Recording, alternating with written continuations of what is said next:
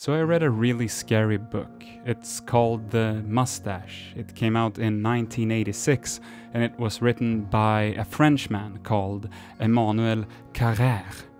Sorry, French people. I originally mostly went into this book for the novelty aspect of it. As you'll come to find out, the story setup is pretty interesting. But what I didn't expect was that once I was done with it and I put it down, that I'd have to mark it down as one of the most dreadful and terrifying horror experiences that I've ever had. So in this video, I'm essentially gonna be retelling that story in a very summarized fashion. I'll be hitting most of the major story beats, but I'll be skipping over a lot, obviously, especially all of the inner monologue, which is basically what makes this book so fascinating and scary. So if you really want to have that full, dreadful horror experience that I mentioned before, then I really recommend that you actually go pick up the book and read it for yourself. It's not that long, and it's available in pretty much every bookstore, I'd have to imagine. Before we begin, you need to know just a couple of things. Number one, the main character is never named in the book, so for this video's sake I have decided to call him Jeff, and he also uses my likeness. 2. I will be retelling this book in my own words, but every now and then I'll quote little bits and pieces of the book, and when I do, it'll be displayed in text on screen along with the page number. 3. The story is a bit of a slow burn, so I obviously think that it's worth it, otherwise I wouldn't have made this video, but thought I'd let you know that up front in case you're all TikTok damaged. And 4, this video took me dummy long to make because for some reason I thought I would just animate a whole book by myself. So it's pretty janky at times, and some of that is, on purpose, and some of it isn't, but please cut me some slack in that regard. I didn't want to spend another month on this thing, so it is what it is. And that should be everything you need to know. I'll be back at the end of the video to share some thoughts, but for now it is my great pleasure to tell you about The Moustache.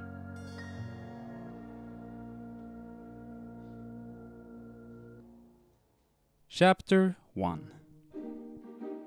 Our main character Jeff is standing in the bathroom shaving his beard, not touching his mustache. He's had this mustache for several years at this point. In fact, he's had it for so long that his wife, Agnes, has never seen him without it. As he's standing there in front of the mirror, he cracks a little joke and says, "Hey, what if I shaved off my mustache?" Agnes replies, "Yeah, what if you did? Maybe you should." "Really?" She laughs. No, I prefer you with a mustache. But I'm gonna head to the store real quick. Don't forget that we have to leave in about 30 minutes. So get ready and I'll be back in a few. Agnes leaves the apartment and Jeff is now alone in the bathroom. He looks at himself and he thinks, "You know what? I'm gonna do it. I'm gonna shave my mustache." And so he does. He takes the razor and he starts shaving off his mustache. And he pretty much does this as like a prank on Agnes almost. Like I said, she's never seen him without a mustache. So he's pretty much thinking that it'll be funny to see her reaction when she gets back home. So then he goes out in the living room to wait for her. While he's waiting though, for some reason, he gets super anxious about the whole thing. But yeah, he sits down on the couch until he hears the door unlock. Agnes comes back into the apartment and almost by reflex, Jeff immediately turns down towards his shoes. Agnes comes into the room, walks up to the record player and turns on a record and asks him what he's doing. What are you Jeff doing? lies and says, just tying my shoelaces, they broke. He then gets up from the couch and leaves the room, still having not faced Agnes head on, and he walks into the bedroom. Once there, he opens the wardrobe, looks at his other pairs of shoes, and then he takes a deep breath. He forced a smile, surprised to find he could even manage it. Shut the closet door, jamming it with a piece of cardboard that kept it from swinging open, and returned to the living room, his neck a bit stiff, his face unprotected and smiling. Agnes had turned off the stereo and was putting the record back into its sleeve. "We should probably get going now," she said, turning toward him before gently lowering the cover of the turntable. The red light went out, although he couldn't recall having seen her push the button. So they head on out of the apartment because they are going to their friend's place, Serge and Veronique, to have dinner. However, the fact that Agnes didn't acknowledge the fact that he had shaved off his mustache is really eating away at Jeff. At this point, he doesn't really understand why she didn't acknowledge it, and this is making him almost annoyed with her. So as they're driving towards Serge and Veronique's, Jeff is visibly agitated. He's kinda hitting the steering wheel, shouting at traffic, just overall being kind of annoyed. But after a while they do arrive and Agnes gets out of the car to go up to Serge and Veronique's apartment while Jeff finds a parking spot. As he's circling around, he's still thinking about why she didn't say anything and why she's playing this game with him, and that's when he realizes that that's exactly what this is. This is a game to her. Yeah, she saw that he had shaved his mustache and she decided to pull kind of a reverse prank on him by not saying anything. In fact, she did it so well that he didn't even notice, and now he's playing directly into it by being annoyed with her. This is followed by another realization. This is why she left the car before me. She's going up to Serge and Veronique to tell them to not react to me not having a mustache. He goes from annoyed to impressed very quickly, but then thinks, okay, I see you, Agnes, but I won't play your game. In fact, I'm gonna do you one better. Once I get up there and Serge and Veronique don't react to me not having a mustache, I'm not gonna react to them not reacting. I'm also just gonna play it cool all evening. That way, at the end of the night, when everything's revealed, I'll be the winner. He parks his car, gets inside of the apartment, and he has to admit Serge and Veronique are in remarkable form. They don't bat an eye. At one point, he even ends up alone in the kitchen with Veronique, and he knows that Veronique doesn't have this sort of wit that Agnes has, so she'll definitely break under the pressure. He looks at Veronique, trying to provoke a reaction, and says, "Hey Veronique, can I just say, you look great lately." She turns to him. "Oh, thanks Jeff, same to you. Have you been working out or something lately, because you're looking really energized?" Impressed by how she got out of that one, he's about to say something more, but now it's time for dinner, so they all sit down at the dinner table. During dinner, conversation floats pretty much normally. They talk about movies, politics, anything that they would talk about on any other night. But as time goes on, this tension starts wearing on Jeff.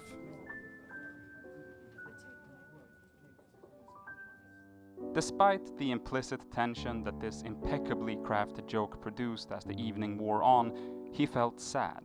Like a child who, during a family dinner held in honor of his prize for an outstanding achievement, wants the conversation to center only on this and suffers because once he has been congratulated, the adults don't constantly refer back to it but speak of other things. As the evening goes on, it's now getting late. Serge and Veronique starts bickering with each other. This is something they're kinda known to do on nights like this, especially after a few glasses of wine.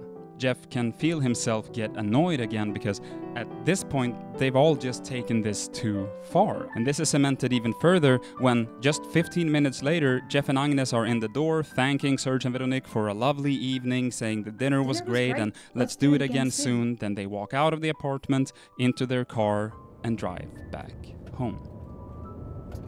During the drive, Jeff is thinking to himself, why doesn't she just acknowledge it? She could say something right now and it wouldn't even have to be a big deal. She could just go like, hey, it doesn't actually look that bad, and that'd be it. It doesn't have to be a big deal. And then they'd be done with it, but she's really taking it too far.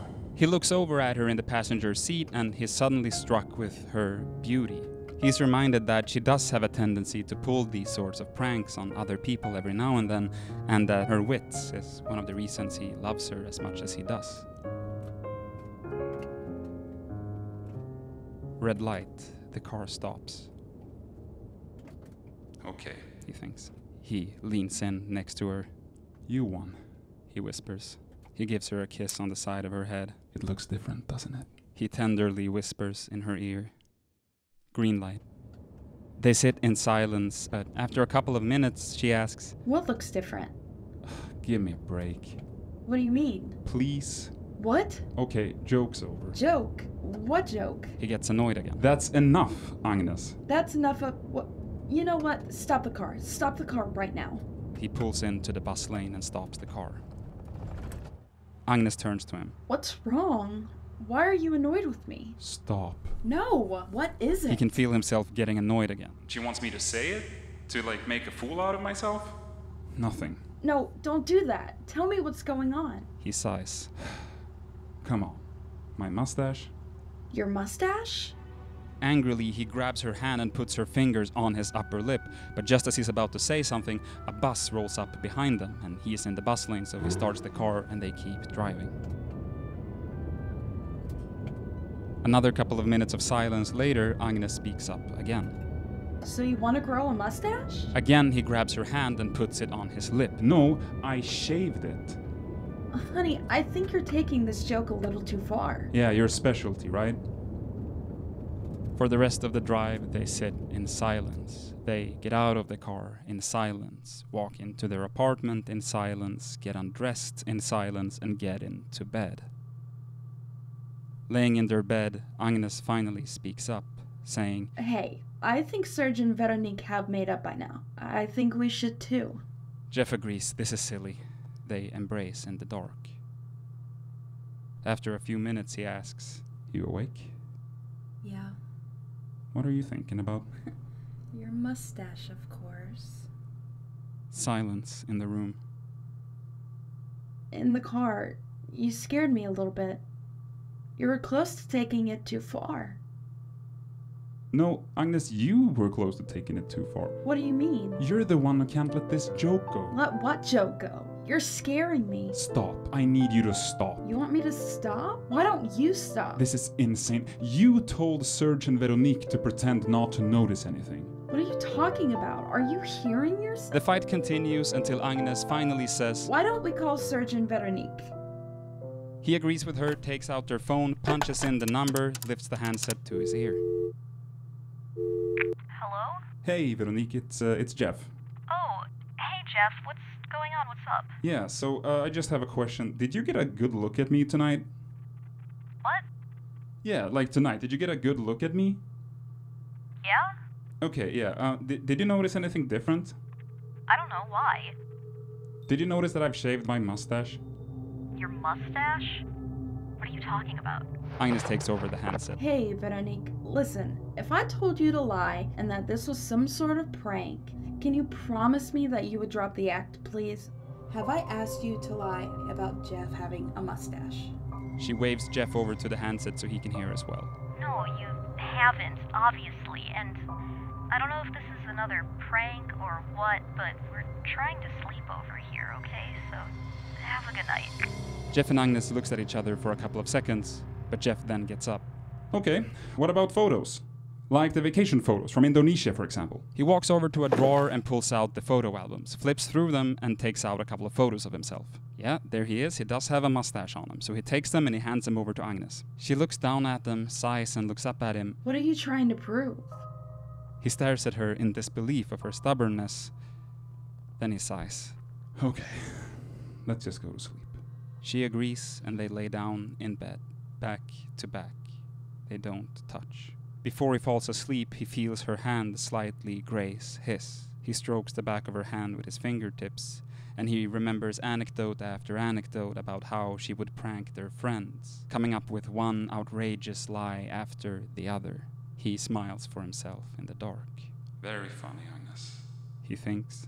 Very funny. Chapter 2. The next morning, Jeff wakes up exhausted. He gets dressed and goes into work. He works as an architect together with two colleagues, Jerome and Samira. At work, he's having a hard time staying focused, to the point where Jerome notices and asks, Hey, Jeff? Are you doing alright over there? Are you good? Jeff hesitates. No, yeah, everything's fine. It's fine. I'm just a bit tired. He sits for a little while longer, but then decides to go out for a little bit. He leaves the office and goes down to a corner store where he picks up a pack of cigarettes, even though he's technically quit. Did Jerome and Samira not say anything?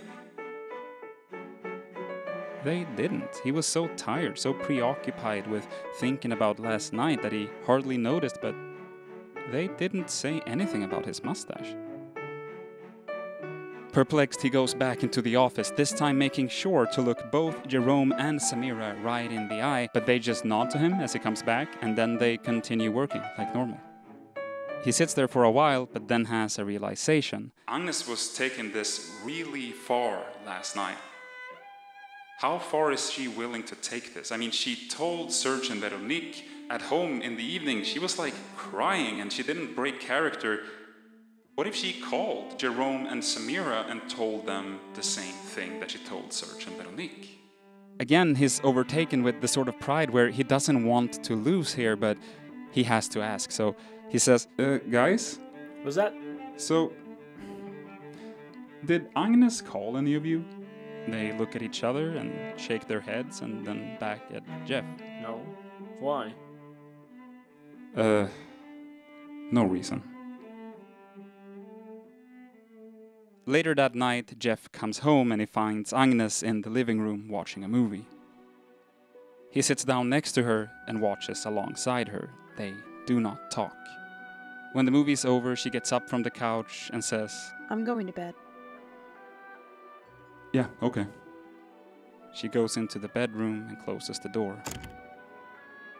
He, however, cannot relax. He paces back and forth through the apartment and then has an idea. He leaves the apartment and goes out on the sidewalk. Luckily, the garbage truck doesn't come until tomorrow morning, so the trash is still here. He starts ripping the bags open, spreading garbage all across the sidewalk, just searching, rummaging, looking for something, any sign. And there it is. His mustache clippings. He gathers them up in his hand and triumphantly walks back into the apartment. He opens the bedroom door, awakens Agnes, and holds his hand out. So what's this? What? Yeah, what's this? I don't know. Hair? Mm-hmm. What hair? She realizes now what he's talking about. In disbelief, she looks at his hand and then up at him. Your mustache hair? Yes, it is. I don't know what you think this proves, Jeff. He looks at her in disbelief, says, okay, fuck it, turns around and walks out of the bedroom, slamming the door shut. She knows it's bothering me at this point. She knows it's not funny anymore. It doesn't matter what kind of payoff she's planning for this whole thing. It's not okay. It's not fine. It's bothering me, and she's not backing down. He undresses and lays down on the couch. His annoyance turns to sadness, and he feels utterly alone.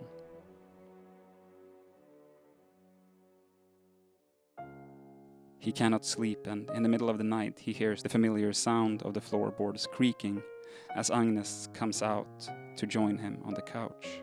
They make love to each other, and afterwards they hold each other, speaking tenderly, both ensuring one another that they're not joking, they're not pulling some kind of prank, both thinking that the other one is the one taking it too far, both in this moment realizing that both of them are being serious. But what does it mean? Has she gone mad? Has he gone mad? I'll go see a psychiatrist, she said. Why you? If someone is nuts, it's me, he replied. It's me. Why? Because everyone else thinks the same thing. They also believe I've never had a mustache, so I'm the one who's deranged. We'll both go, she said, giving him a kiss. Maybe it's just something that happens all the time. You think so? No, neither do I. I love you. And they kept on repeating that they loved each other, believed each other, trusted each other, even if it was impossible. What else could one say? Chapter 3. Jeff and Agnes have coffee together for breakfast. Agnes says that she's going to be looking into getting in contact with a therapist, and he agrees. He then leaves to go to work. On his way there, he's thinking about last night, and he comes to the conclusion that he still thinks that Agnes must be pranking him. Despite the intimate moment they had last night, he simply cannot see another explanation. At work, he again has a hard time concentrating and decides to go for a walk. As he's aimlessly wandering around, he decides that he needs to have an objective outside opinion on this whole thing. But where would he get it? He walks by a church and considers going inside and asking a priest, but he's never been a man of faith. As he's about to cross a street, he sees a man on the other side, holding a cane with sunglasses on. The man is blind. Jeff gets an idea. He gets his sunglasses out of his bag and puts them on, despite it being an overcast day, and then he starts walking, looking for the perfect participant. Soon he sees a woman with a baby stroller and he walks up to her. Excuse me? Hey ma'am, sorry, do you have a second? Oh, sure. How can I help you? Oh, thank you. Okay, so this is a little silly, but as you can see, I'm blind. And the thing is, I found an ID, and I'm not sure if it might belong to my friend who I was hanging out with earlier, or if it's some random person and I should take it to the police. Would you mind taking a look at it and just telling me the name on there? Oh, yeah, sure, of course, yeah. He hands her his ID. She looks at it for a second and then gives off a little laugh. Well, no, there's a mistake here. This is you in the picture. Oh, how silly. That's me in the picture? Yeah, it sure is. You're positive? Yeah, absolutely. This is you. Yeah? He almost panics a little bit. He didn't think this far ahead. How will he get her to say what he wants to hear? Yeah, so the man in the picture has a mustache? Of course. There it is. But how did she recognize him then? Well, I don't have one. Yes, you do. She says and hands over the ID and keeps walking. He stands there at a loss for words. Wait, did she mean that he has one in the photo? Did she mean now? He looks up, but she's already gone far down the street and it's too late to ask follow-up questions now. Frustrated, he keeps walking. Well, she did say that I do have a mustache. And that means that Agnes is the one who's crazy. He considers this for a little while and is struck by sadness over the realization that his wife is in fact having some sort of episode. He saw now that last night had been her desperate call for help. In a state of confusion, she'd understood her condition. When she'd mentioned a psychiatrist, it was to oblige him to take her there. Caught in the net of madness, she was struggling, trying to make him comprehend. He gets back to the office and tries to continue working, but he's occupied by the thought of his sick wife. There's a work project with a deadline coming up, so Jerome is giving him some shit for again and again leaving the office when they need to work. Jeff tells Jerome that unfortunately he needs to go home for the day. Jerome began to protest. Shit, this is no time for that. But he cut him off sharply. I suppose, he said, that you realize Agnes hasn't been feeling well, so listen to me. I don't give a fuck about the gymnasium. I don't give a fuck about the office. I don't give a fuck about you, and I intend to take care of her. Got that? He leaves to go home to tend for his wife. Once home, he decides to treat her by taking her out to a nice restaurant. The dinner is nice, they're enjoying themselves, but throughout the whole thing, he can sense that she now understands that he understands how sick she actually is.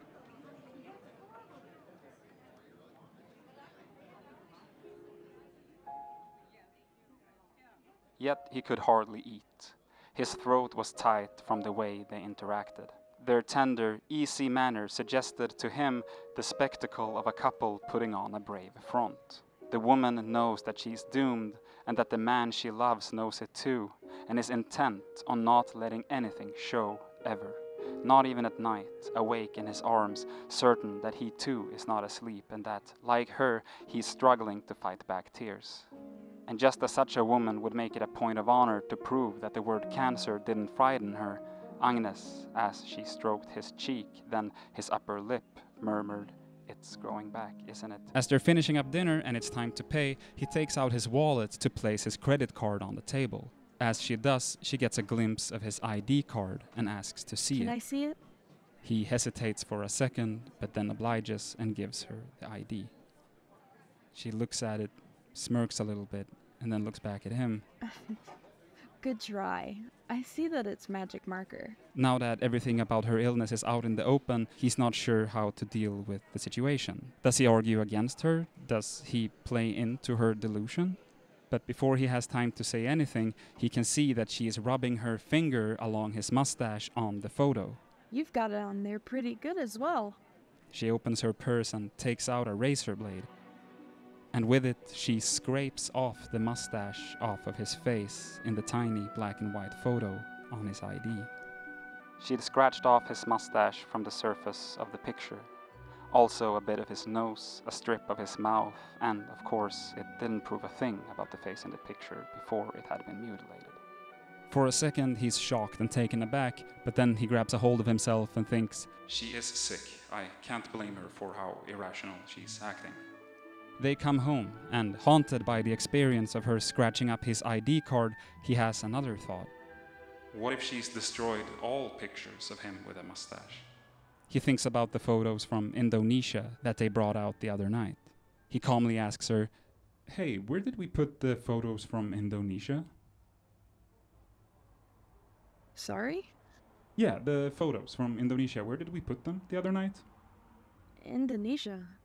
My love, we've never been to Indonesia. He doesn't respond. He sees that she has tears in her eyes, and then she says that I'd prefer to sleep on my own, I think. She goes into the bedroom and closes the door. Jeff stays up, feeling an intense sadness for his wife and her delusions. He wants to help her. He'd do anything to help her. She might be crazy, she might be going through something, but he loves her. In his head, he can't help but imagining a dark future of her being locked up in some asylum and him visiting her as often as he can until he gradually stops. He forces himself to push the thought away and he goes to sleep on the couch.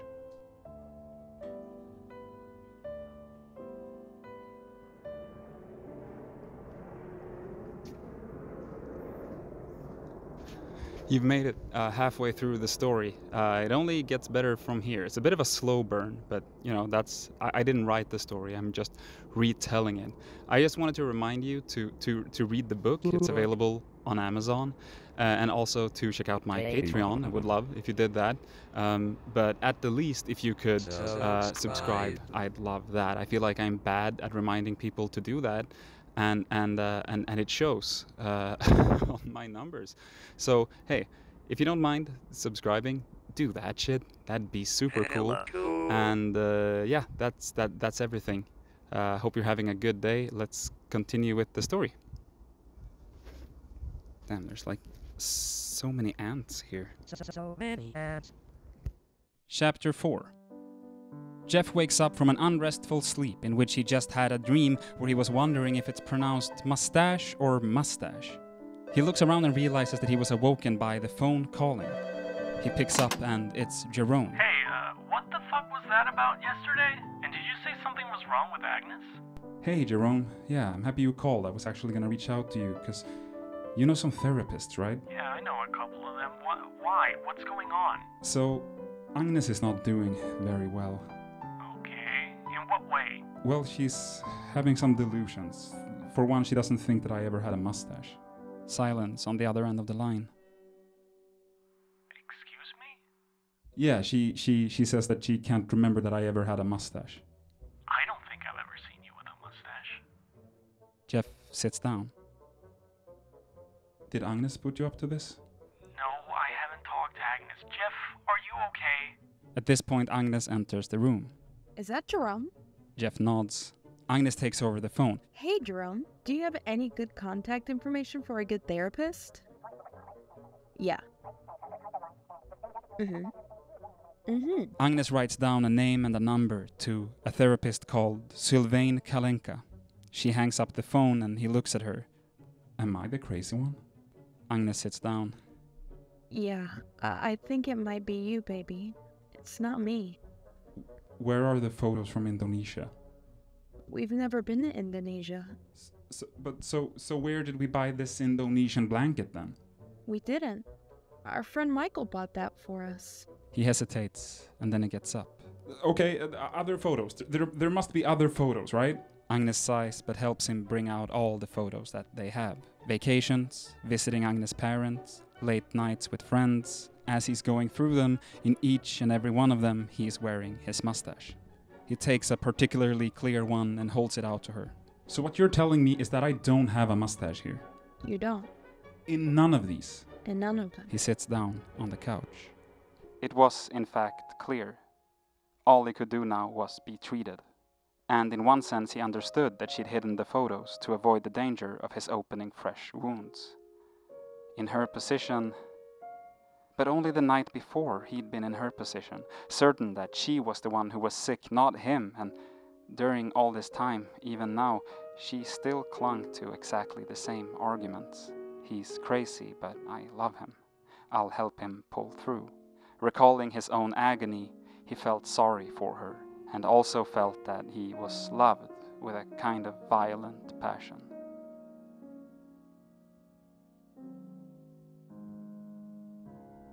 Hey baby, I'm thinking that if you want, I can cancel lunch with your parents. Yeah, please do that. Agnes goes into the other room and calls them, saying that they both have too much work to do today. Sitting there, Jeff suddenly remembers that when they were leaving Serge and Veronique's place the other day, Jeff and Agnes had invited them over to their place, and they were supposed to come over tonight. As Agnes walks back into the room, Jeff says, Hey, while you're at it, could you maybe cancel with Serge and Veronique as well? Silence. I said, could you cancel dinner plans with Serge and Veronique for tonight as well? Again, silence. Cancel with... who? He stares at her. Everything was falling apart. He made an effort to articulate, emphasizing each syllable. Serge and Veronique Scheffer are friends who you invited for dinner tonight, with whom we had dinner on Thursday when all of this started. Serge works for the Environmental Commission. Veronique is studying languages at the Institute of Oriental Languages. They have a country house in Burgundy. We go there all the time. One time you even vandalized their radiators. They're our best friends, he finished, all in one breath. Agnes falls to her knees in front of him, crying. Baby, I have no idea what you're talking about. I don't know these people. So you're telling me that there's no Serge and there's no Veronique? No. So who were we with Thursday evening then? It was just you and me. We went to the movies. What movie? Peril on the Mur. Where did we see it? Montparnasse. At this moment, everything crumbles around Jeff. What is he gonna do? He wants to ask more questions, but he can't because he's scared of losing everything. Because no matter what he asks, there's a risk that she'll say it doesn't exist. But despite this, he takes a deep breath and collects himself and then asks, Am I an architect? Yes. Does Jerome exist? You just spoke on the phone about the psychiatrist. Yes, Dr. Kalenko. And you work in publishing, right? Yes. And your name is Agnes? Yes. And you just called my parents to cancel lunch plans for today? I called your mother, yeah? Because we were supposed to have lunch with them today, like we do every Sunday. she hesitates. With your mother, yes. Your father passed away last year. Everything is now spinning. He is sure that in the conversation they just had 10 minutes ago, she said, lunch with your parents. He gets up from the couch, walks over to the bedroom, turns to her and says, please call that therapist. He then goes into the bedroom, takes a couple of sleeping pills and tries to go to sleep, but he can't. Anxious, he got up and opened the door a little. She was sitting upright on the living room sofa, her eyes glued to the VCR in front of her. She turned her head at the creaking of the door, and he saw that she was crying. "Please," he said, "don't disappear. Not you." She only replied, "No. Go to sleep."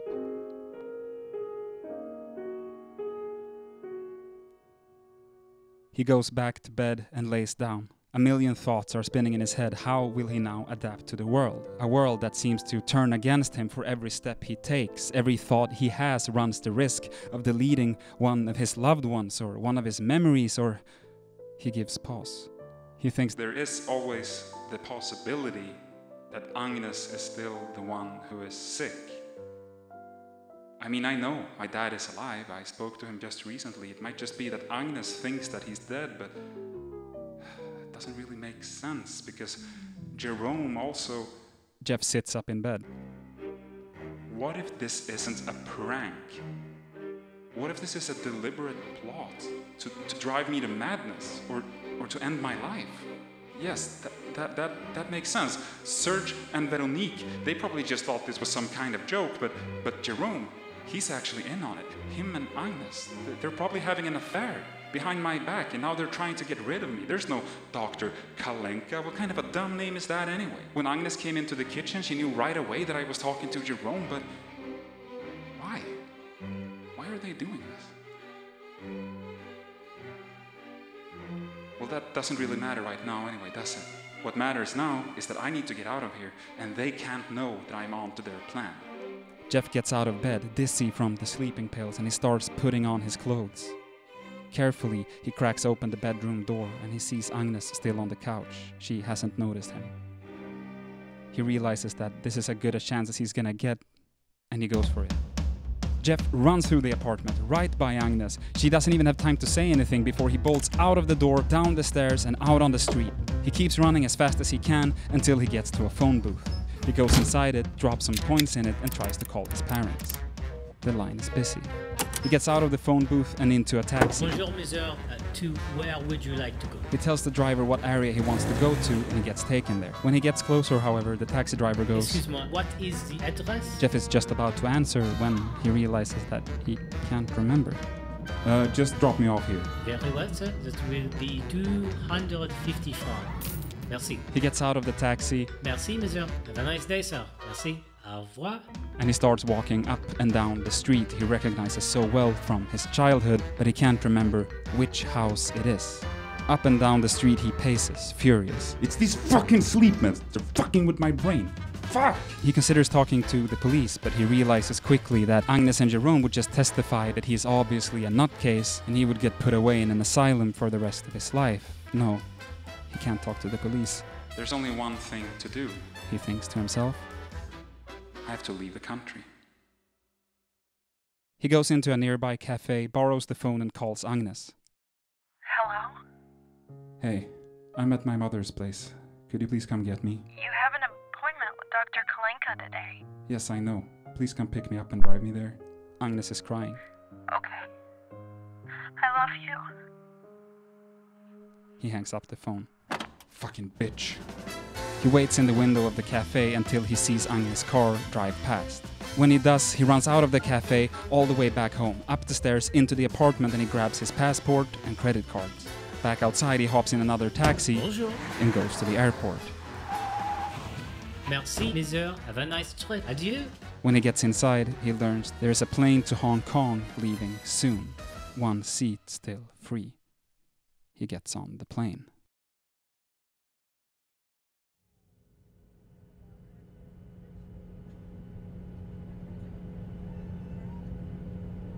Chapter 5.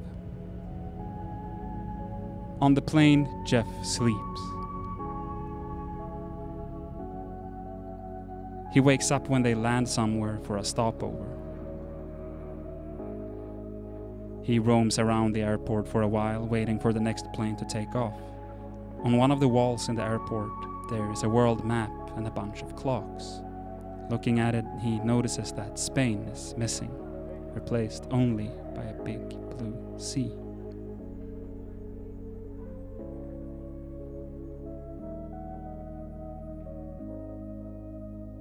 Chapter 6.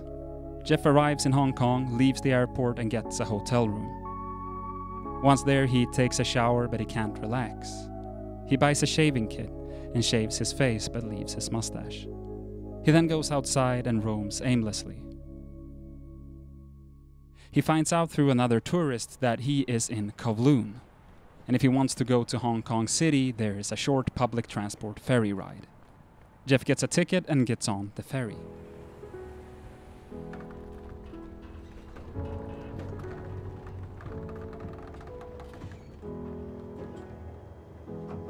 After about 15 minutes, he gets off on the other side, but Jeff quite enjoyed that ferry ride, so he pays again and rides the ferry back.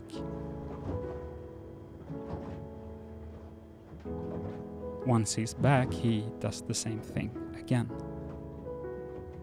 And then again.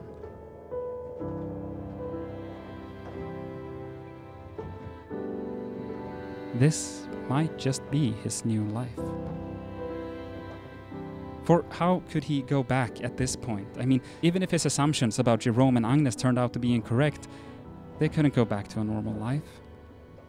Every time he or Agnes said anything, there would always be the looming risk of it not being true to the other's reality.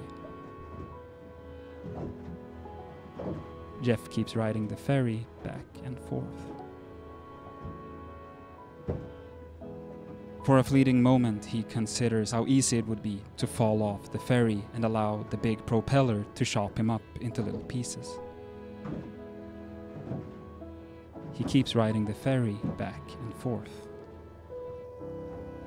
He remembers the last phone call he had with Agnes.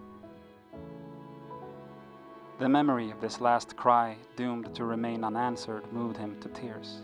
Not daring to scream, he softly articulated, "I love you, Agnes. I love you. I love only you." And it was really true. Even more true because he'd detested her, because he'd shown himself to be unworthy of the trust that she'd never failed to show in him. She, at least, had never given in. He would have done anything to hold her in his arms again, hold her close, tell her again and again, "It's you." Hear the same from her lips and never again stop believing her. Whatever came to pass, no matter how improbable it seemed, even if she held a gun to his head, at the very moment she was about to pull the trigger, when his brains would splatter all over his broken skull, he'd think, "She loves me.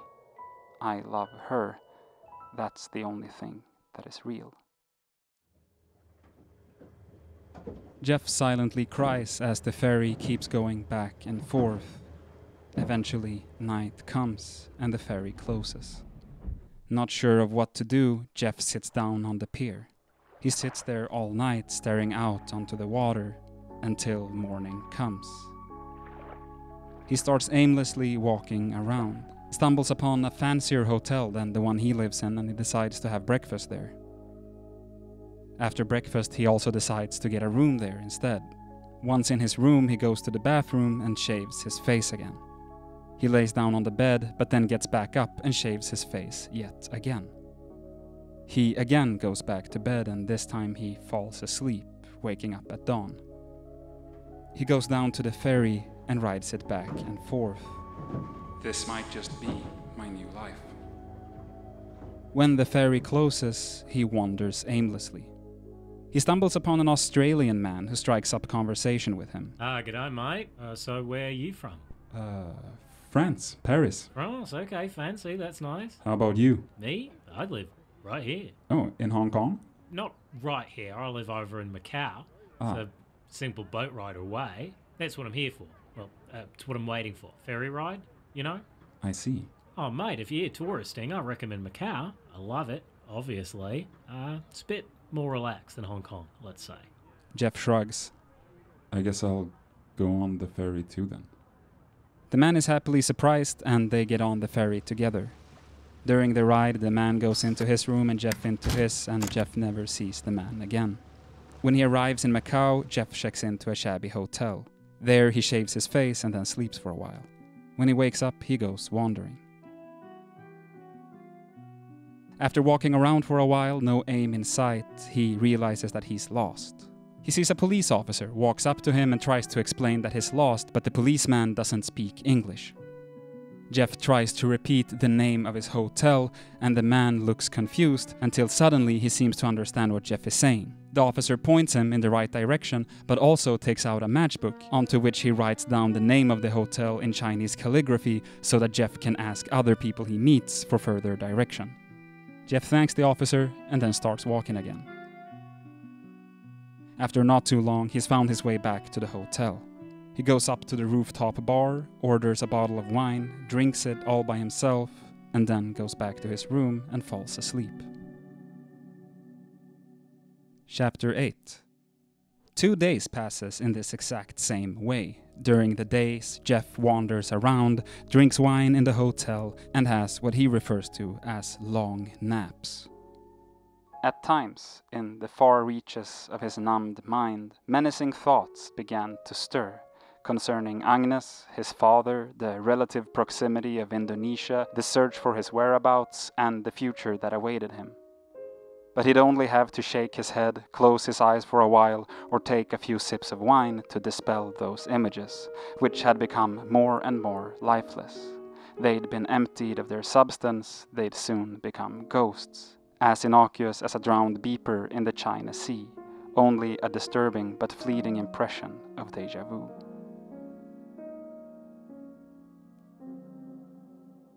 Chapter 9. On his third day in Macau, Jeff decides to go to the beach. To get there, there's a tourist bus that leaves every 30 minutes, but Jeff wants to walk, so he does. In the scorching sun, he wanders over a long bridge until he finally gets to the beach. Once he gets there, he goes for a short swim and then lies down on the sand right where the water meets land. Hey, did you see that? Jeff looks up. An American tourist is looking right at him. He looks around for a little bit and then back at the tourist. See what? The man laughs loudly. No, nothing. Forget it. A couple of hours passes, Jeff just laying in the sand with his eyes closed. Eventually he gets up and starts walking back to his hotel. Along the way, a tourist bus stops to pick him up, and this time he decides to get on it. He sits at the very back, looking out through the window, not talking to anyone. He arrives at the hotel and walks up to the front desk, but notices that his keys are not hanging from the board of keys behind them, where he would usually leave them. The man behind the reception desk smiles at him. The lady is upstairs. The lady? Yes, sir. Your wife? Didn't she like the beach? Jeff doesn't reply.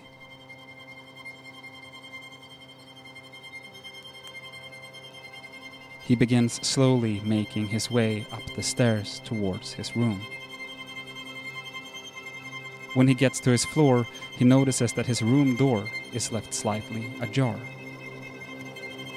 He opens it, and on the bed lays Agnes reading a magazine. She hears him come in, but she doesn't look up. So did you end up getting it? What? You know, the etching. Did you end up getting it? He hesitates. No. Huh. The guy wouldn't budge on the price? She lights a cigarette. No, he wouldn't. I'm going to take a bath. Okay, I'll take one after you. Jeff walks in to the dark bathroom. It's too bad the tub is so small that I can't get in there with you. He looks down at the bathtub. She's right, they wouldn't fit two in there. He starts filling up the tub, and as he does, he notices several bottles of skin cream and hair products. 2 toothbrushes. He takes out his shaving kit and then lowers himself into the warm water. Calmly, he covers his face with shaving cream. Carefully, while holding a mirror, he begins shaving off his beard. He then continues to shave off his mustache. From outside of the bathroom, he hears Agnes' voice. Hey, are we going back to the casinos tonight? If you'd like, he replies.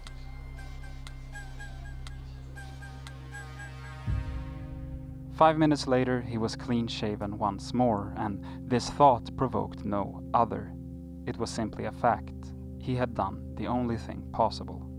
Again, he shaved the place where his mustache had been, so closely that he thought he'd discovered tiny irregularities on this narrow strip of skin that he'd never noticed before. By the same token, he noticed no difference in skin tone, even though his face had been tanned by these last few days in the sun, but perhaps it was due to the shadowy light of the bathroom. Now he'd adequately located the position that would permit him to press the blade exactly perpendicular to his skin. He forced himself not to close his eyes when, under this weight, the skin finally gave way and opened. He increased the pressure, watched the blood flow. It looked more black than red, but that was also because of the light. There was no pain. He was surprised he didn't feel it yet, but as he gripped the tortoiseshell handle, his fingers were trembling so much that he was obliged to continue his incision laterally. As he'd expected, the blade slid in much more easily. He curled up his lip to stop the blackish trickle. He was now feeling the pain, and realized that it would be risky to try and carry subtlety to its extreme, so he began to slice, not caring whether the gashes were neat. He clenched his teeth so he wouldn't cry out, especially when the blade reached his gums. Dark shreds, like small strips of spoiled meat, fell with a dull thud onto the mirror and then slowly slid down into the water, between his braced legs, rigid with pain, his feet pushing against the walls of the tub, while he continued to maneuver in every direction, from top to bottom, from left to right. The hardest part was not to scream, to keep it up without screaming, without ever disturbing the stillness of the bathroom and bedroom, where he could hear Agnes turning the pages of the magazine. She remained silent, merely turned the pages, perhaps at a slightly faster pace, as though she were growing tired of it, and meanwhile the razor had started in on the bone. He could no longer see. He could only imagine the vibrant color of his burning jaw, and something clear and bright in the blackish pulp of the severed nerves, surrounded by brilliant flashes, whirling in front of his eyes, which he thought he hadn't closed when he'd actually squeezed his lids shut, clenched his teeth, arched his feet, contracted every single muscle in order to bear the scorching pain and not black out until the work was done without further delay. His brain continued to function on its own, asking itself just how long it would continue to work, if it would carry on even further, before he lowered his arm to cut beyond the bone to the bottom of his throat filled with blood. And when he realized that he'd inevitably choke, that he could never end it in this way, he pulled out the razor, fearing that he'd have no more strength to bring it to his neck, but he succeeded. He was still conscious, even if his gestures were weak, if the titanic contraction of his entire body had receded from his arm, and he sliced blindly, without feeling a thing, under his chin, from one ear to the other, his spirit alive until the last second, rising above the gurgle, the sudden jolt of his legs and stomach, alive and appeased by the certitude that now it was over, everything was back in place.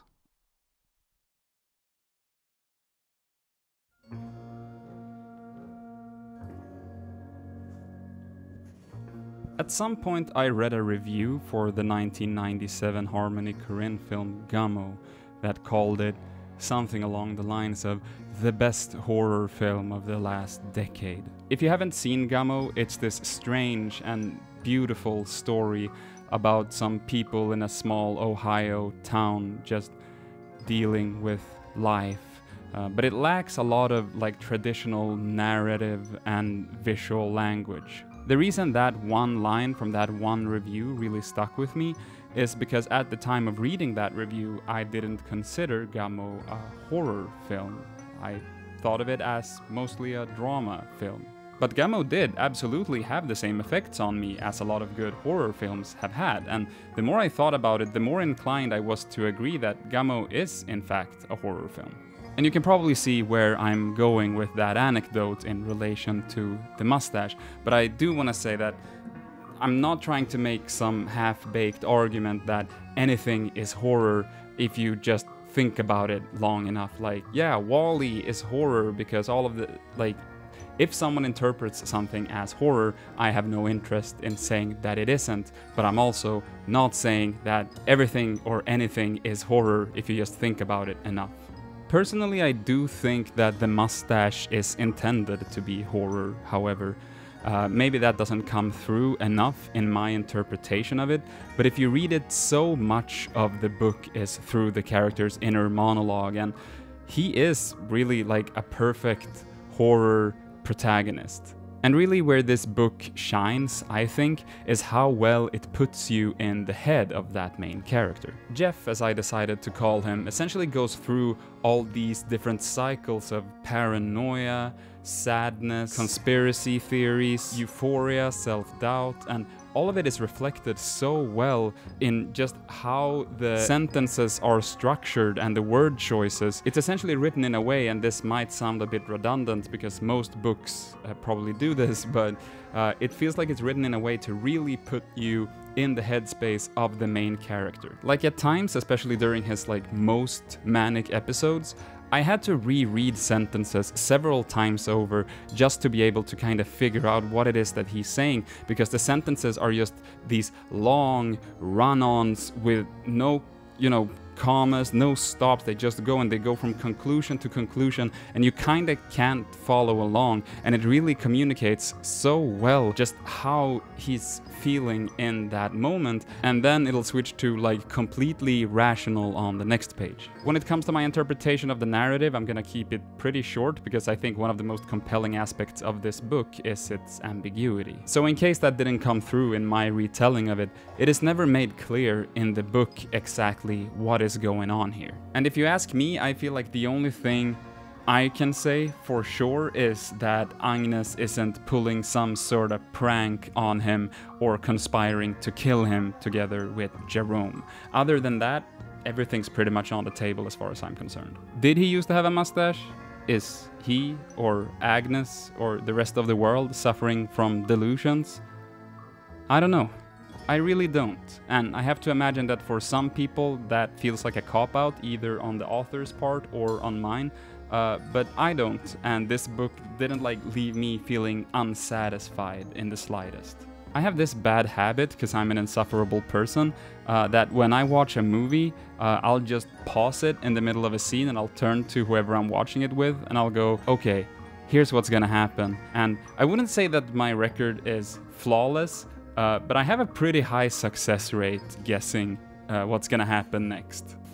Fucking chair started creaking. And with that said, I read this book together with my partner, and every time I stopped reading to interject my shitty little opinions, I was wrong. Every single time I was wrong. I tried, I thought I knew where the narrative was going, and every single time it went in a completely different direction. Did he used to have a mustache? Was Agnes fucking with him? Were Serge and Veronique real? Is Spain a thing?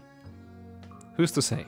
Another detail that I just wanted to mention is that towards the end of the book, when he meets the police officer who scribbles the name of the hotel in Chinese calligraphy on his matchbook, I scanned those graphics from the book. I'll try to remember to get a close-up of this right here so you can see it. And I translated this, and it's not a hotel name, but instead it says, "Careful, soon it's over." And I just thought that was neat.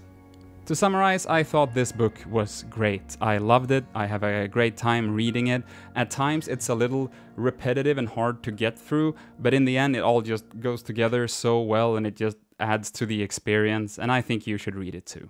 But that's about everything I have to say on The Moustache right now. I want to thank you so much for watching. I hope you have a great day.